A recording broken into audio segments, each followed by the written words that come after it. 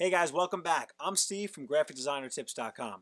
In today's video, I'm going to be showing you a step-by-step process on the proper way of setting up a Facebook fan page. Now, yes, Facebook fan pages have been around for a very long time, but the truth is, a lot of people just don't know how to set them up. And if you click this video up here, this is another video I just released, and it's about the 10 benefits of a Facebook fan page compared to a Facebook personal page. And without giving you too much of it, just a little bit of a teaser, basically what people do nowadays, which is the wrong thing to do, is they're setting up fan pages as personal pages, which eventually will get shut down from Facebook because it's against their terms of service. A personal page is for human beings. A business page is for a brand, a band, a cause, an organization, or a company. So let me get into this video, show you the step-by-step process on how to set this up. And by the end, you'll be doing this in under 2-3 minutes. Okay, so this avenue is for people who do not have a Facebook profile at this time, but you are basically going to sign up for one as you sign up for your page. But if you go to the home page of Facebook on the bottom, I would say within the last year they put this up here. You used to have to find it a different way while you were logged in, but you can click Create a Page.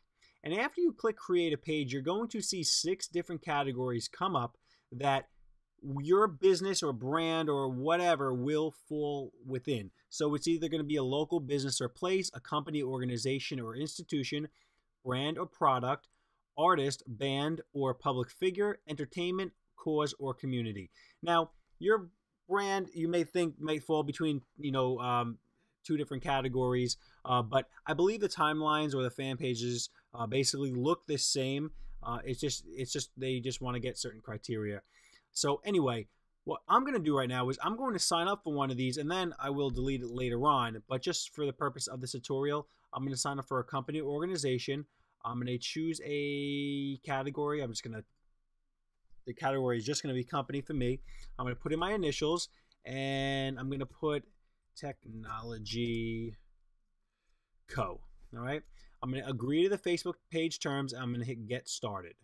Okay, so now what it's saying is you must log in to go any further with this. So you can't just sign up for a page without having a personal page. And so I'm just going to sign in with my credentials. I'm going to hit Log In.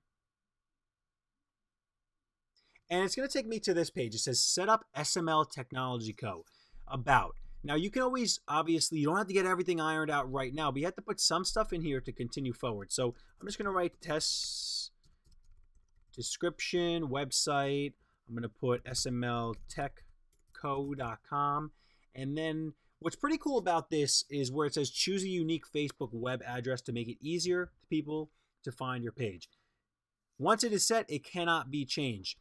What's cool about this is the fact that you can give somebody, facebook.com/whatever, and they'll be able to go directly to your page. In years back, and I don't know when they changed this, but you had to get to like 20 likes on your page before you could even do a personal customization. But now apparently they're letting you do it all in the beginning, which is very beneficial because you don't want to make it hard for people to find your Facebook. You want to make it really very easy. So right now I'm just going to hit Save Info. Then it's going to ask for a profile picture. I'm just going to skip that for now. I'm going to skip adding to my favorites and reaching more people. They're really just looking for you to promote your page. It's going to cost a couple bucks. Skip that for now because you can do that all later. And now this is basically your fan page up here. There's obviously nothing going on in here, but another way to get to the fan page is say you're on your regular personal profile. What you can do is you can come up to the top right here, and you can go to any one of these pretty much, but let's go to, say, account settings.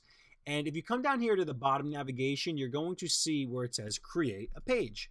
And voila, when we click that, we are right back where we started. Now, what's cool is you can administer a number of pages. I don't know what the max is, probably dozens of them. But if you click here, you'll see the 2 pages that I manage, which is, well, actually now 3, SML Technology Co., Graphic Designer Tips, and SML Studios. So I'm going to delete that after this is over, but that is basically it. It's very simple. And to get back to your pages, if you're on your profile page right now, what you can do is you can come up here and it says use Facebook as.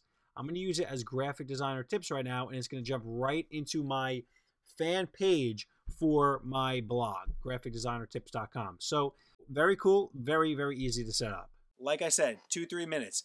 Here's the other video I spoke about earlier. You definitely want to check this out and see all the benefits that a Facebook fan page can have for your brand, because once you set up a Facebook fan page, it's just another avenue to get traffic or just, you know, awareness of what you do. So my name is Steve Looney. I'm the owner of graphicdesignertips.com. You can hit the subscribe button right here. I come out with videos every week, and I will see you guys next week. Comment below in the video. Let me know your thoughts, and I'll see you for the next video. Have a good night. Peace.